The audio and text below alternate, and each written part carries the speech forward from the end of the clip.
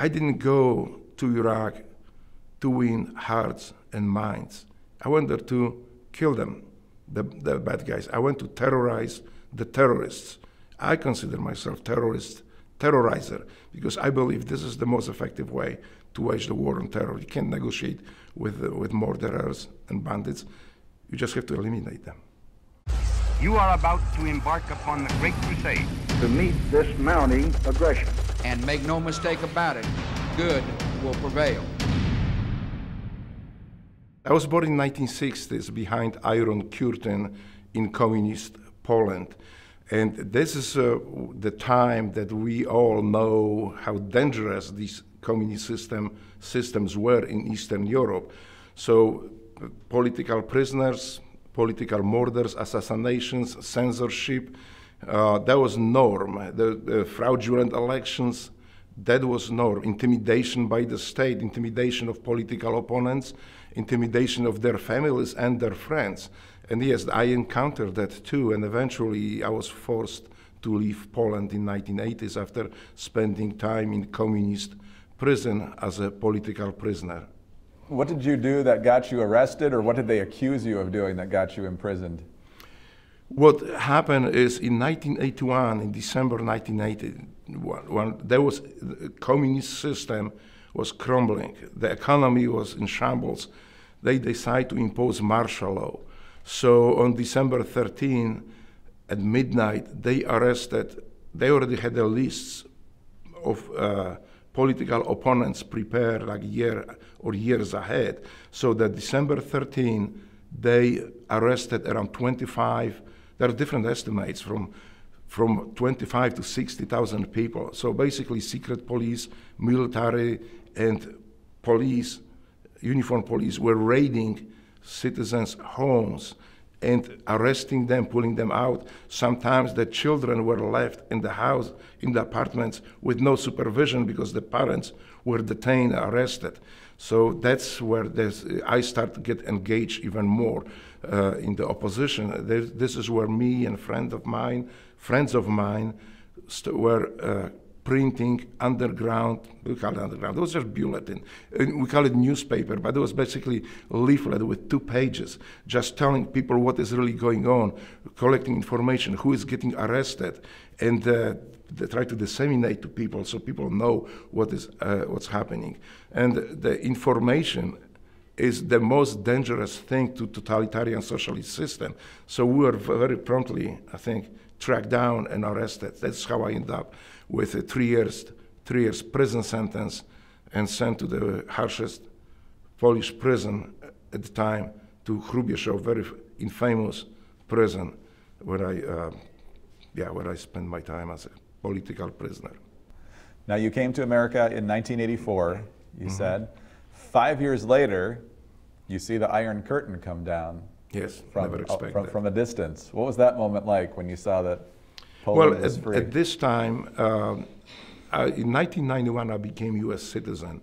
This is, I think, the greatest moment in my life. And when I was watching the Iron Curtain crumbling, when I was watching the communists being kicked out of the governments, that was like a pretty, it was a relief for me, because I know that these systems will never threaten, free people will never threaten America again.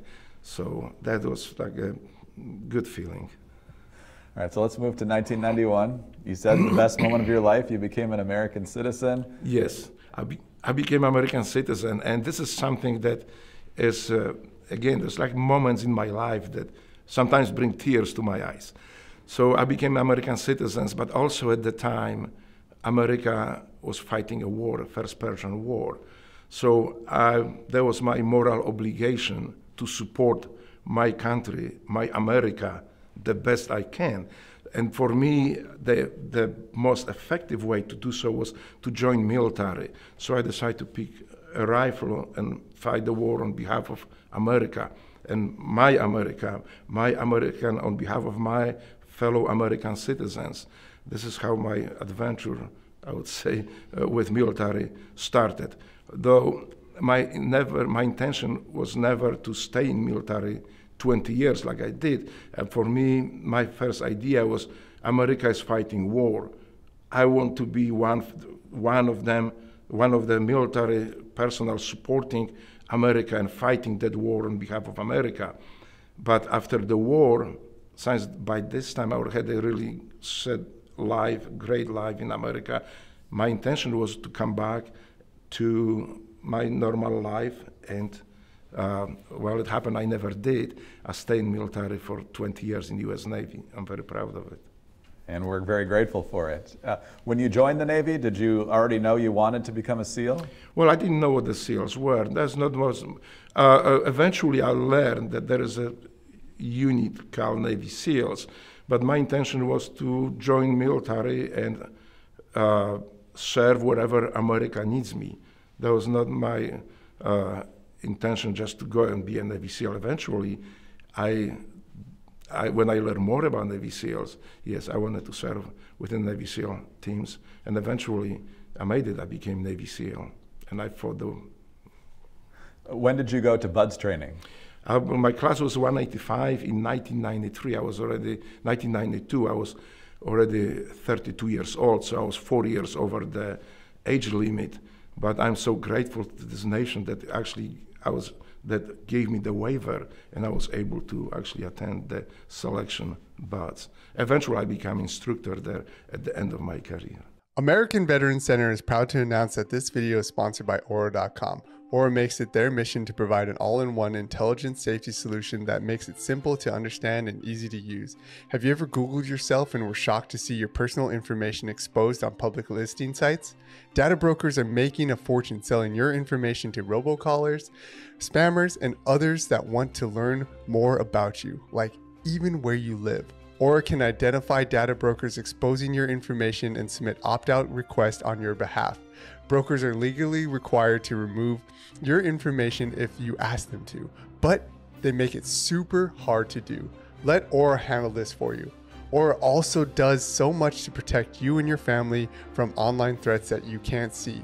You can either let these people continue to exploit and profit off your private information, or you can go to aura.com/American Veterans Center to start your 2-week free trial. Also, that will be linked in the description below. Tell me what BUDS training was like as a man who was older than the typical BUDS trainee. So what did you expect it to be, and what was it really like? Well, what I expected to be is a little bit different than the reality was. I expected to be, I was thinking at the time that since those are special forces, I would be locked up for an entire 6 months somewhere on base, and I will be training. Well, I told myself I spent almost 2 years in communist prison, so that couldn't be that bad. Well, it turned out to be that the training is actually training and selection, that you are not confined to base or to some kind of prison environment, that you are working during the day at night time, wherever do the training that needs to be done, but then you are free to go to your either apartment on town or go to your barracks. So that was a big surprise for me. And but the other aspects were a little bit more difficult because I was older, and I was in selection with people 18, 20, 21 years old. So no matter what beat up you get, by this, when you are that young, you just recover the next day and can good to go. For me, it was a little bit more difficult. So when my friends, call them teammates in BUDS, left party after the work day or on the weekend, I was recovering in bed with Bengay all over my body, trying to survive the next day. So I think that was the big challenge for me. As far as the stress is concerned, it really didn't faze me. There was nothing there that I expect to be very harsh. I expected very harsh treatment. So there was nothing surprised to me, nothing fazed me out. It fazed me that of this kind. So that was part that was a little bit easier. Well, you said 1993, you got your Trident, yes. Right? Okay, and what happened next? So I was assigned to, initially to SEAL Team 2, And at that time, the process of becoming a SEAL was a little bit different than it is today. Today, you go to the BATS selection, then you go to jump school, Army jump school, go to SQT, and then you go, or vice versa, or in different order, but so it's BATS, SQT, jump school, and then you're assigned to SEAL team. When you graduate from SQT, SEAL qualification training, you have a trident, you are full-fledged SEAL with little experience, but you are considered a SEAL. You get 5326 NEC assigned to you. But at my time, that was a little bit different because you had to go, you were assigned to SEAL Team 2, you have to go to that time was STT, what they call it, the SEAL Tactical Training, versus SEAL Qualification Training as is today. After a SEAL Tactical Training, you were assigned to SEAL Platoon on probationary period. And then they, after passing the board in front of the chiefs, master chiefs and officers, you were then, after successfully passing that probationary period, you were assigned the SEAL insignia and the 5326 NEC. So there's not only enough to graduate all the courses, but you have to prove yourself in the SEAL team that yes, you are the man these people, these experienced SEALs want to work with.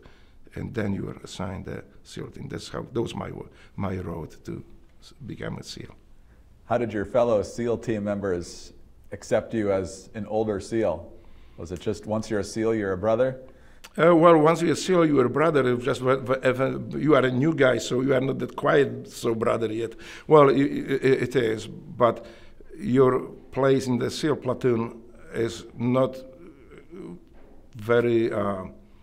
You are still a new SEAL. Everybody knows there is so much things to learn, and that process is fairly long. So until the first deployment, when you deploy overseas with SEAL platoon, you are still a new guy, and they call you basically new guy, FNG. Basically, I want to say that word here. I know what that means. Right. So that was my way. But eventually, you prove yourself, and then you like. There is no difference. In my case, because my accent and my age, those may be a little bit odd, but I was always, I always have the support of my fellow teammates. I was never treated differently. For them, it was, and that's what we learn all in the U.S. Navy.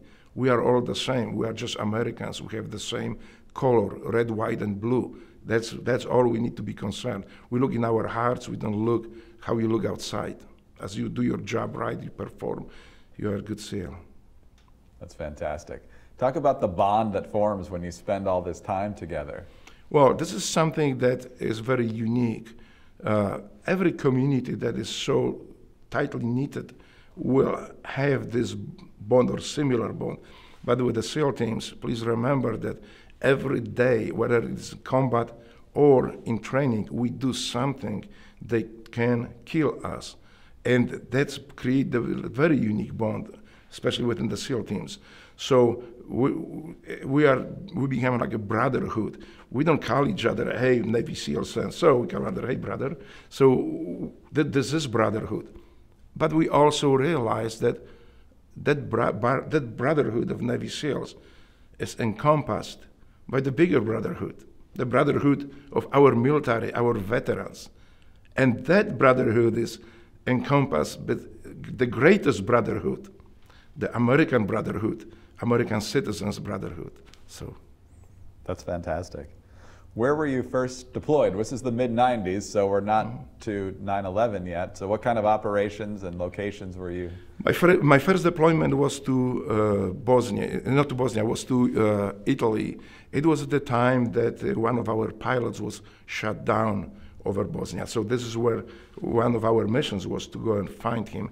And not only our unit was looking and supporting the operation of recovering him, but I think entire military was trying to find and save this our pilot.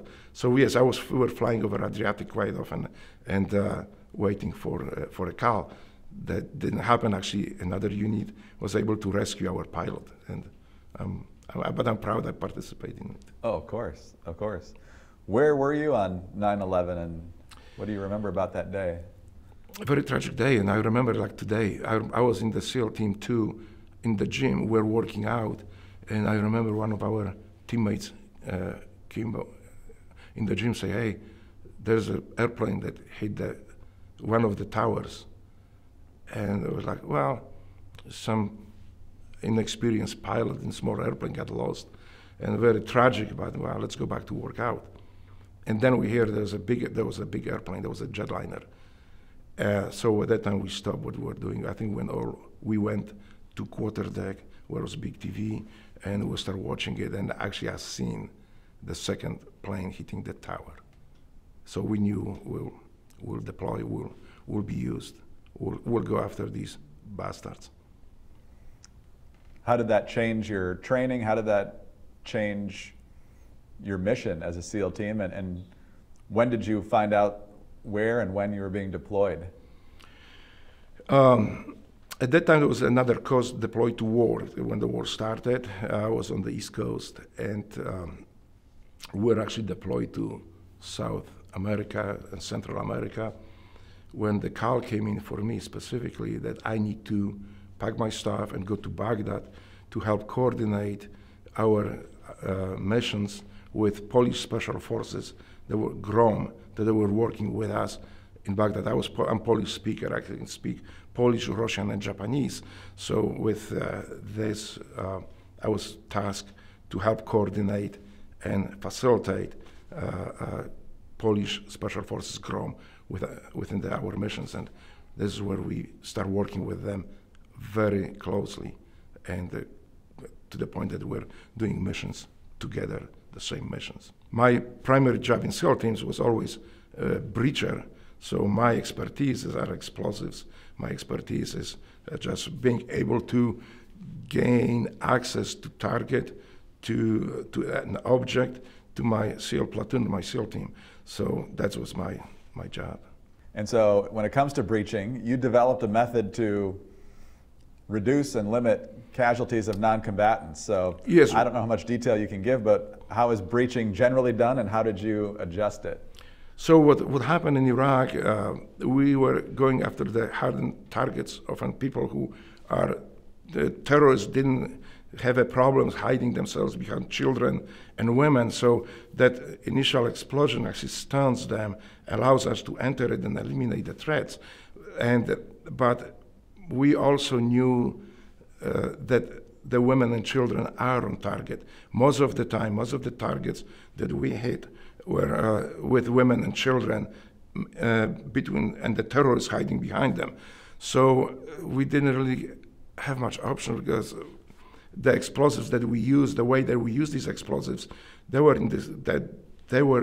indiscriminately throwing the fragments and fragmentations of the door, wall, ceiling, or floor, and depends which way we are going inside, and could potentially injure women and children. So I had to devise a method of entry that would not throw that many fragments inside, but also it allow us shorter standoff from the explosion, so quicker access to the target. I don't want to go into details how the charge worked and what the charge was. That's irrelevant. But yes, I was very instrumental in developing also different tactics that will allow us to be more effective assaulting targets with terrorists. What if they somehow knew you were coming? Did that ever happen? And how did you deal with that if they were ready to defend themselves? Well, like Spartans 2,000 years ago used to say, you wage the war for maybe 3 years. After 3 years, you are teaching your enemy. And of course, we've seen them too. We've seen them responding to our actions and trying to counteract it. They were never effective because we are extremely well trained and we are extremely effective. So they had no chance. But yes, we can see the countermeasure they tried to take and try to do harm to us, but it didn't work. But please remember too that I didn't go to Iraq to win hearts and minds. I went there to kill them, the bad guys. I went to terrorize the terrorists. I consider myself terrorizer, because I believe this is the most effective way to wage the war on terror. You can't negotiate with murderers and bandits. You just have to eliminate them. What did that involve besides what we've already talked about, the breaching and the taking into custody? Well, I would say we're inviting the terrorists to prison. If they didn't listen, we just eliminated them. But if they were able to apprehend them, we prefer to apprehend them, because the information that we can gain eliminate more and more of these terrorists. So we tried to apprehend them, but we couldn't. We just eliminate them. Did they talk much when you had them in custody? Oh, the terrorists? Yes. Oh, yeah, they like to talk. They will sell their own mother, father, grandfather, anybody, just to save their skin.